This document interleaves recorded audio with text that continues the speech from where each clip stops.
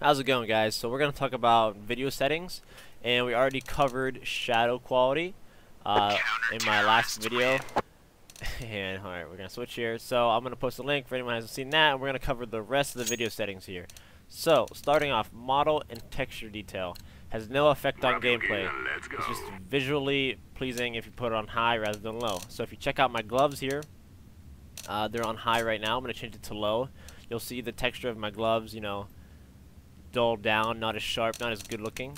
So that's pretty much what that setting does, is change your player models here.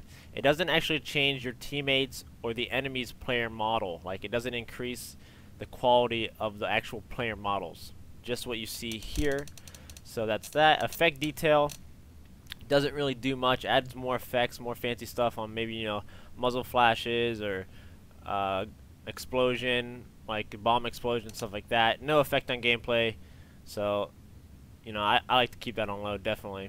Shader detail, that probably has the biggest effect on your game looking nice and making your skins look nice. It, you know, improves your skins,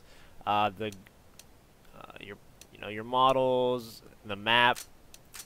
It does affect gameplay. I'm gonna check it out a little bit later. I'll tell you what changes. Going in here. So here's low. Check out my the shadows moving right now on a high. Check out my skin right there, and if you see, let me put this on very high, which I had it. So yeah, if you can see, the sun actually like glistens off my knife, so it looks really nice when there is actually high shader detail. Or you have, you know, the shadow from the sun on your grenade. The shadows move, and you know, it adds a nice little effect on the floor here in tunnels, so it makes things look nice. So if I change it off here, put it to low, watch my knife become, you know, ugly. So it kind of becomes dull. The floor becomes dull here as well.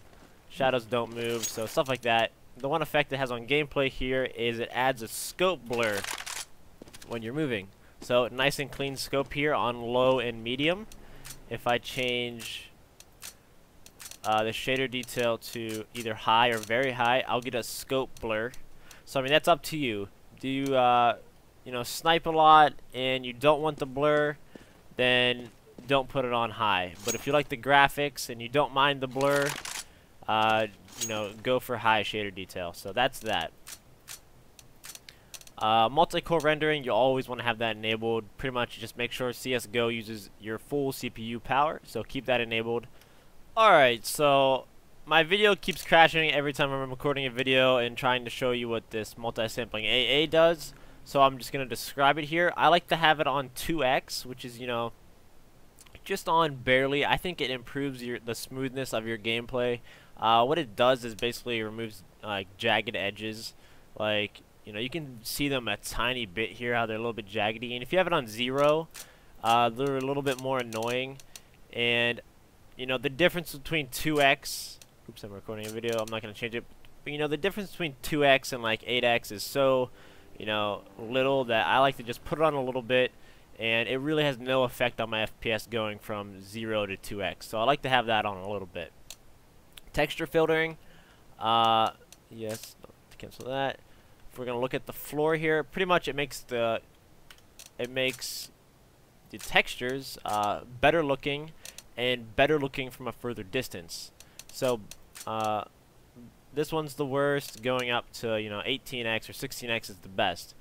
It really has no effect on FPS too much. Like, I think this setting is definitely worth it to have it on 2x or 4x.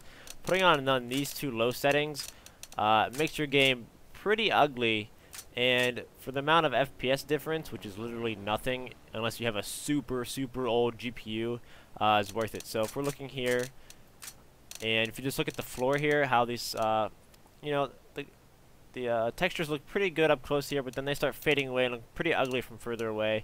Even look at the detail at the wall here. I'm going to change this from bilinear to 2x.